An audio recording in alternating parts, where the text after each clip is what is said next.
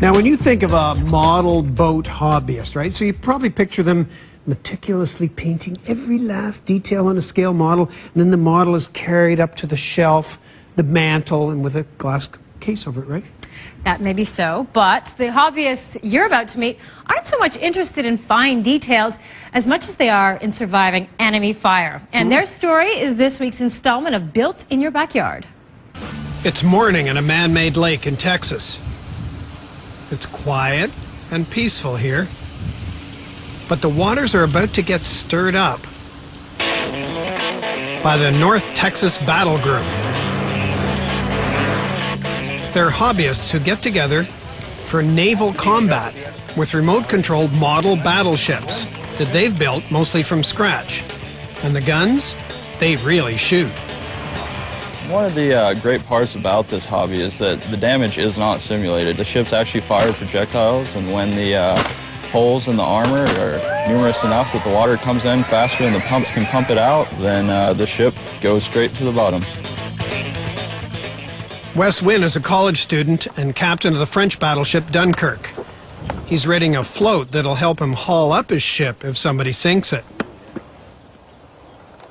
Sinking the Dunkirk might be tough, though, because among club members, Wes has a reputation as a crack shot.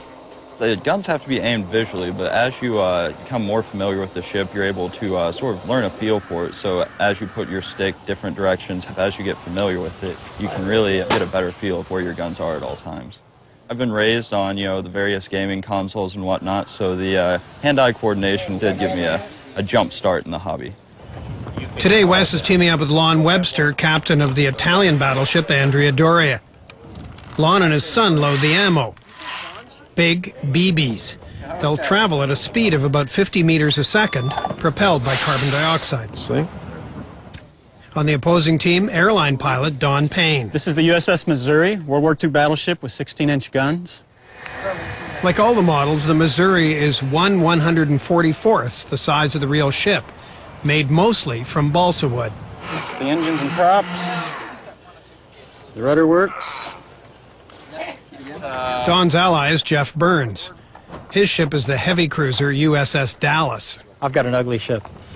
Like on most of these ships, you'll find lots of battle damage, but not much detail. But that's pretty standard on a combat model, where the fine detail work has a tendency to get knocked off. So over time, we put some of that back on, but since it's not necessary to the combat operation of the ship, a lot of times it gets left off. Over time, she gets to be a much uglier ship. In this simulated World War II naval battle, Wes and Lon will attack an Allied convoy, now in harbor on the other side of the boathouse. Their goal is to sink cargo ships and tankers. The convoy is protected by the Missouri and the Dallas. They have to escort the convoy around a marker buoy and then bring them back to port. But before the battle starts, Wes has a problem. He hauls out the Dunkirk on the custom-built lift. Old battle wounds are causing a leak and silencing his guns. One thing after the other. Now the firing servo has gone out on me, and sometimes that just happens. It'll get a bit of water in there, and sometimes they just burn out after age. And so I just got to pop out that servo, put a new one in there, and hopefully we'll have guns. Make it more fun for everyone. The firing servo opens the valve that releases the CO2. Another club member gives Wes a new one. Yeah, when we're out of the water, we're all good friends. It's just when the ships hit the water and the ball bearings start flying that we become enemies. Dunkirk is relaunched, the convoy sets off, and the battle begins. Let's go cause some mayhem.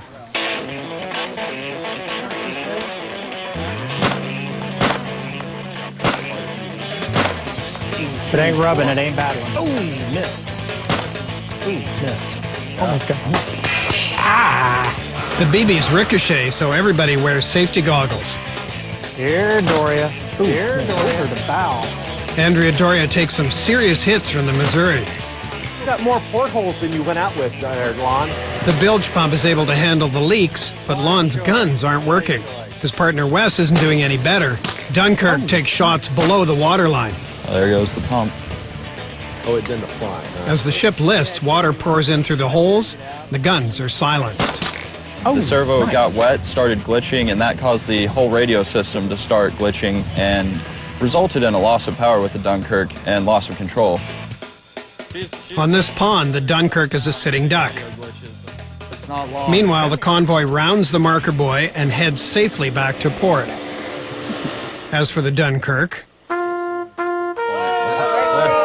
The valiant French find that their gallantry only finds them a watery grave.